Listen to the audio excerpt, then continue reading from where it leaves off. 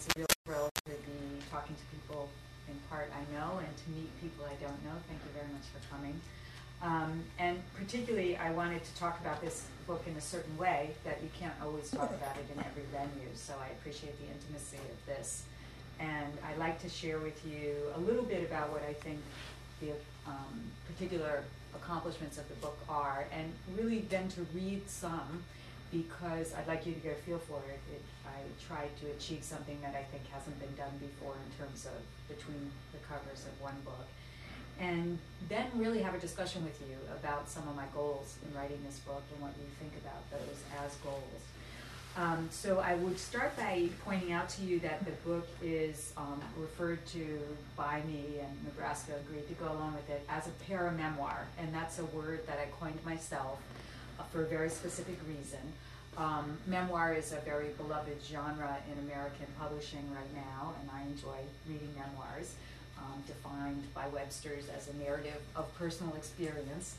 And I had been reading myself quite a few memoirs written by a very specific group of people, and that is children of Holocaust survivors. One of my areas of expertise is the Holocaust, and an interesting development in the last 10 to 15 years has been the generation of children of survivors writing about the experience of growing up as children of survivors.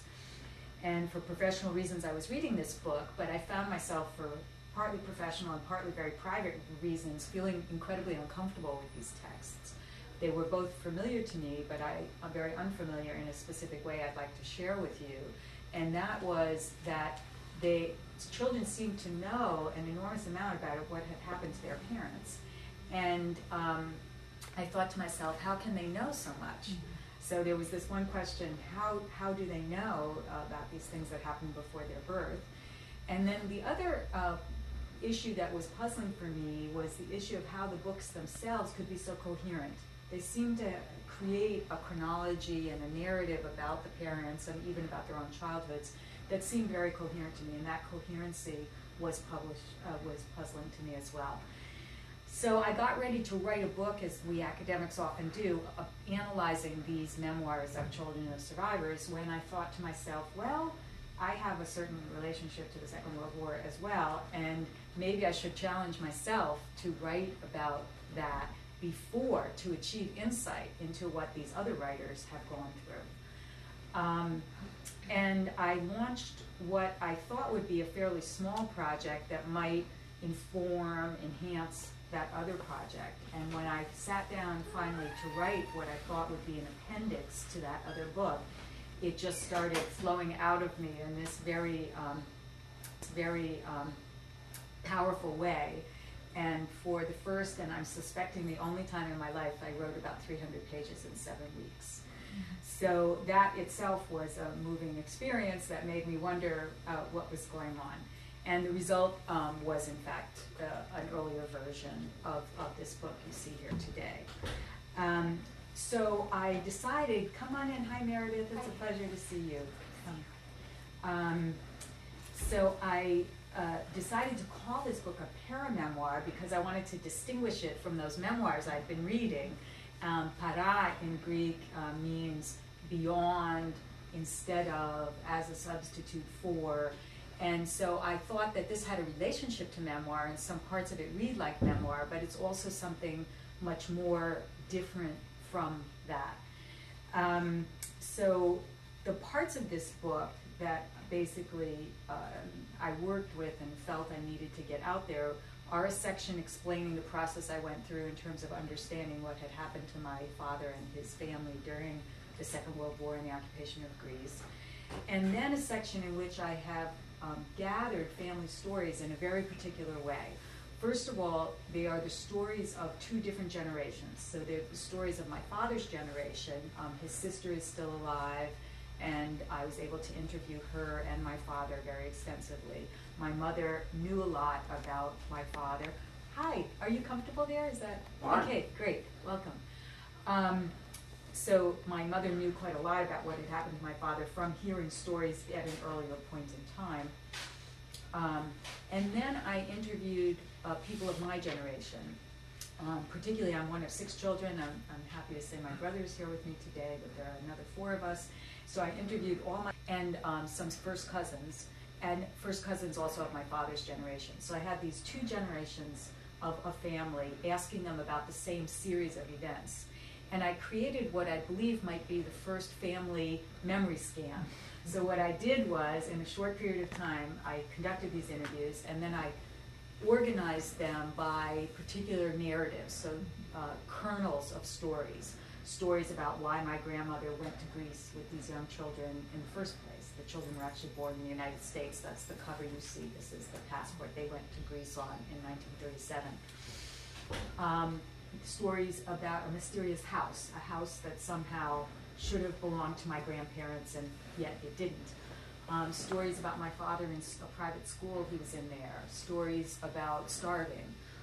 Stories about my dad working on a ship. Stories about how they finally got out of Greece.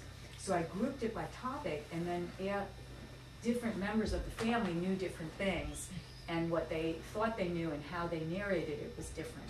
So I juxtaposed by topic, and you can see, in a sense, just the way you might get a brain scan, you can see what a family at a particular point in time thought about its past. And I think, at least to my knowledge, no one else has ever tried to do that. The next sections of the book are something you might expect a little more from someone like me. I then apply my analytical skills that I've been acquiring over the years to those stories, and I analyze them by a number of different approaches that I have been working with over the years. One is the relationship of oral cultures to literate cultures. Greece is a very unusual case because, of course, it's been literate for millennia, and yet the culture of modern Greece is very influenced by oral culture.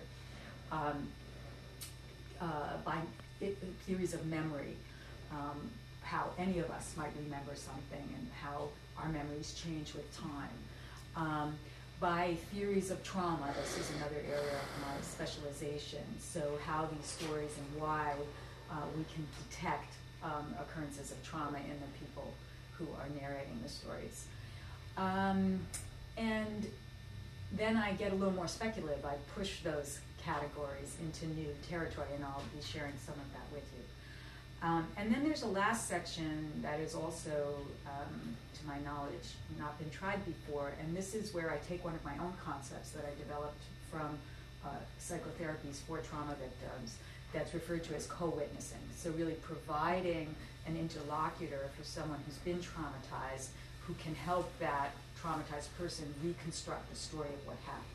So this is me then addressing my father, trying to be that listener that he never really had, that person who could help him understand the sequence of events that he actually went through as a relatively young child.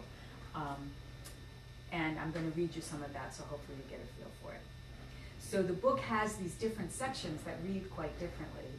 And that's another reason I had to call it a paramemoir as opposed to a memoir, because most memoirs have a fairly consistent tone that's used throughout the book, and this one does not. The book's quite new, so I don't have much feedback yet about what people think. The people who have read the book seem to be quite enthusiastic, and I've been very pleased with the way in which they're responding to this experiment, really. But I need more data about what people really think, so I certainly can't present it to you as an unqualified success. We'll find out. It's just a little bit too new. So again, I'm thrilled to have this opportunity, and what I'd like to do is give you a flavor of some of the parts of that book. Does that seem okay? All right, great. So the very first section, I am trying to recapture what I think I knew as a very, very young child. I'm obviously not able to somehow project myself back 45 years, but I tried to do that and to think what I believe it felt like to know something about my dad. So the first part is called Stalked by Daddy's War, Earliest Memories and How I Came to Face Them.